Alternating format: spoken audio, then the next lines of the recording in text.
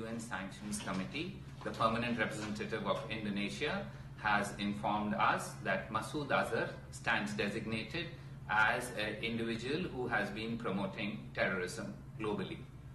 This is for us a significant outcome because we have been at it for several years. The first effort that we made in this regard was in 2009.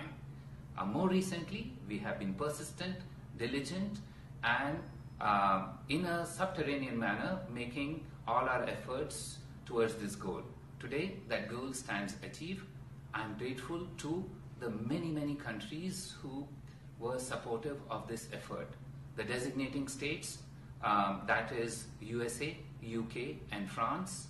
Also several others within the Council and outside the Council who came forward without any restraints and supported this Indian effort at not tolerating a terrorist. Finally, I'd like to thank the permanent representative of Indonesia who was instrumental in ensuring that the process went smoothly and in accordance with our agreed understandings.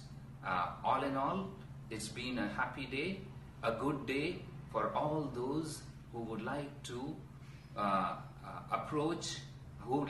pursue the approach of zero tolerance for terrorism.